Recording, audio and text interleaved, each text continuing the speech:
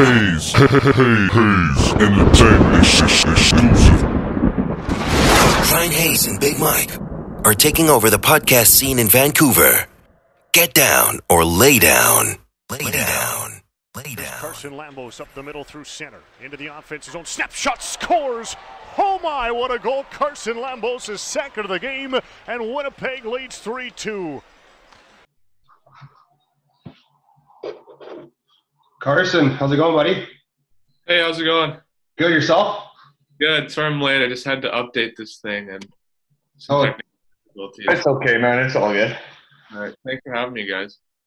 Thanks for coming out. I know we tried a couple times and it didn't work out, but I got you on now, so that's all that matters. Yeah. I had been a little bit busy recently with work and training and everything, so glad this week I worked this out. Of course, and you getting U18 selection camp named yesterday. Yeah, that was a huge honor for me. I was really happy to be recognized like that. It's cool to be, obviously not the circumstances we'd like, but still, anything to be associated with Hockey Canada is really cool for me.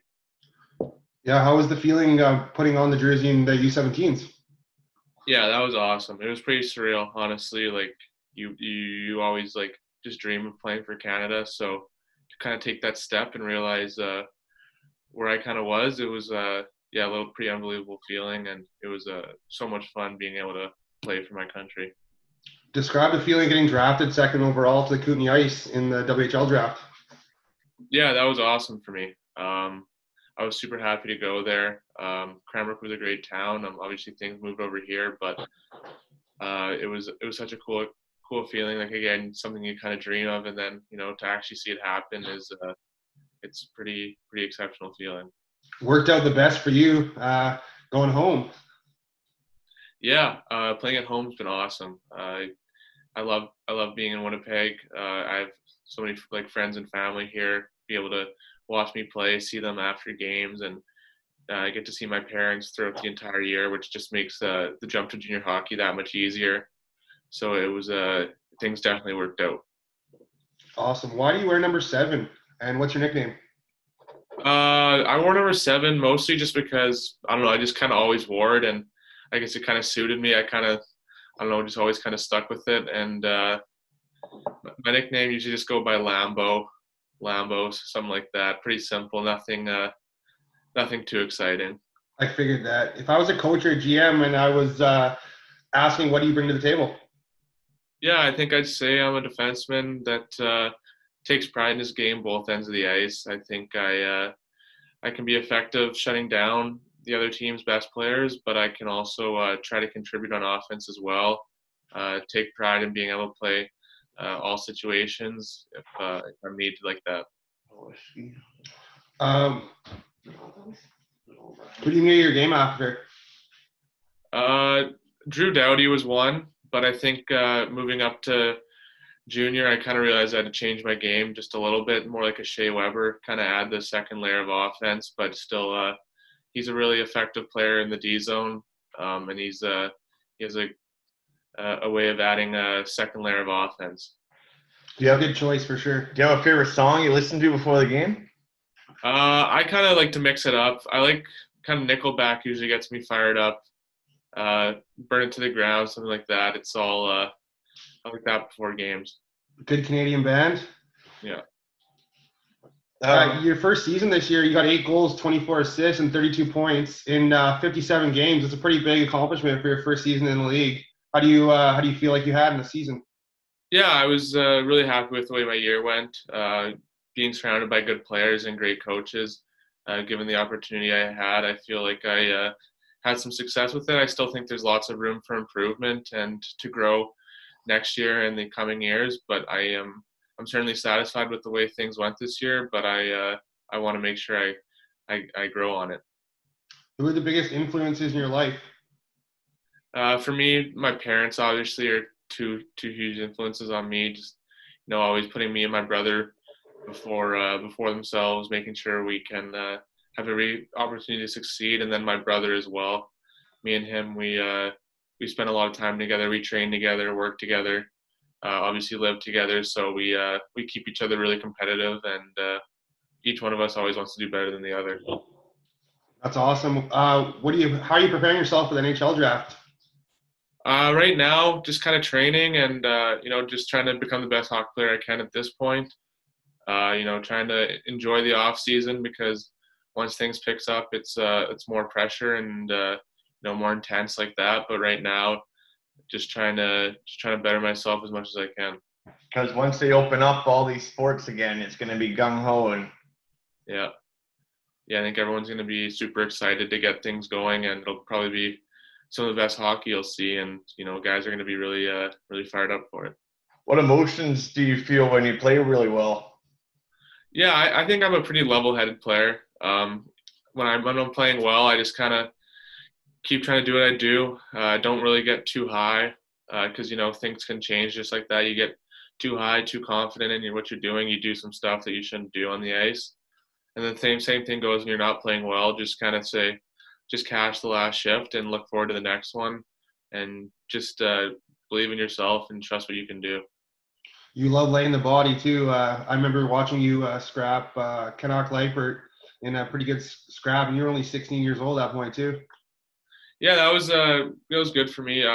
He was really good about it after, and we were able to talk to each other in the box. He's a veteran guy who's obviously had some experience around the league, so to go toe to toe with him was really a good experience for me. I just I like standing up for myself, and if want to keep myself safe and my teammates safe as well. What's your favorite movie about sports? First one that comes to mind is probably Miracle. It's a pretty basic answer, but never really gets old. Obviously, like the underdog story and some of the how they come together as a team. Being apart from each other and going against each other the whole time is it's such a cool story. Do you keep in touch with your teammates quite a bit?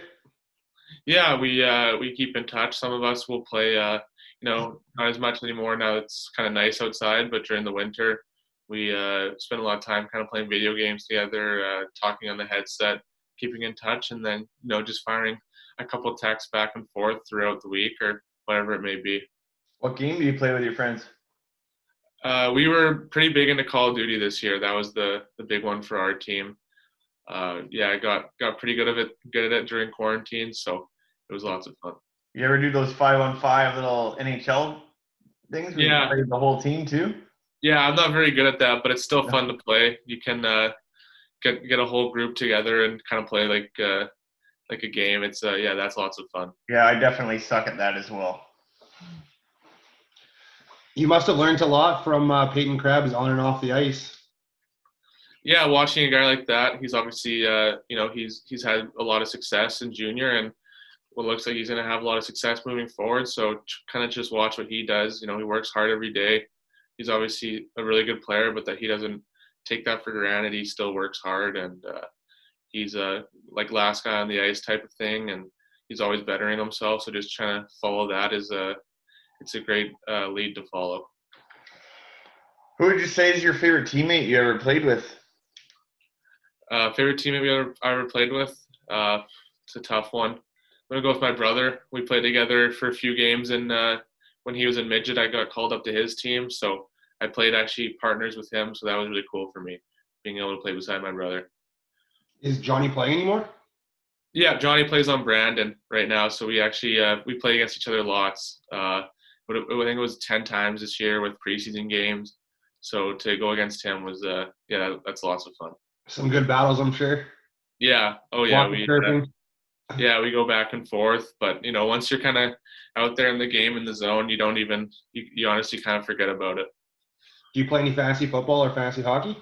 Not really. I know some guys on our team do. I used to play fantasy football, but always seem to be on a bus on a Sunday now or whatever it is. So I haven't really followed football as closely throughout the years. What's your favorite type of music, and what's your favorite song? Kind of like recently into like electric music and stuff like that. So I don't know if I have one particular song, just like remixes and things like that. What do you think makes a good team captain? I think a good team captain is just somebody who, they lead by example, but they set their self ahead of, or not ahead of everybody, but they take pride in being the leader, but they're also still a part of the team, and they don't see themselves above anybody else. Who's the pump up guy on the ice? Like, who's the guy in the dressing room guy? The raw guy. Reese Harsh for us this year was a pretty vocal guy in the room. He was able to keep things loose but get guys going as well. So having a veteran presence like him in the room was really good for our team. Is he the DJ too? He is DJ. Yeah, so he's the music guy. Gets some pregame music going in the room before games. Do you have a pregame meal? Yeah, I eat the same thing before every game. Chicken and pasta with a little bit of salad. Gets pretty plain, but it's what gets me ready to play, so it's what's best for me. Any pregame rituals? Nothing crazy. Just like to show up to the rink 2.5 hours before, tape my sticks, stretch out, warm up with the team, and yeah, nothing too crazy. Just the same routine about. So you kids going pro and stuff, you guys take your sticks every game? Yeah, I like to.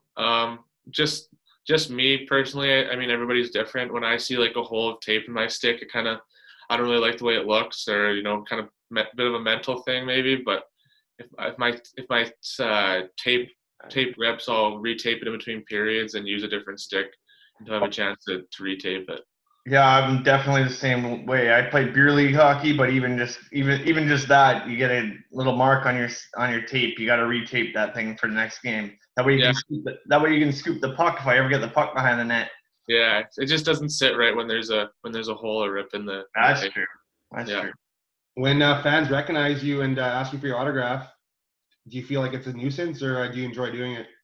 No, I really enjoy doing it. The fans here in Winnipeg are awesome. So we do autographs before and after games, and being able to interact with them is so cool for me. Again, like I said before, it's something you used to do, and then now that you're in that position that the little kids look up to it's really cool for me.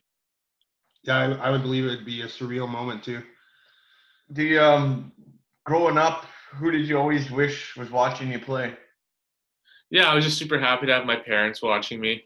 They always supported me, and they always still do support me through everything I do. So just being able to play in front of them, and I know they both still make it out to as many games as they can, and they think they're super proud. So that makes me happy when they're there.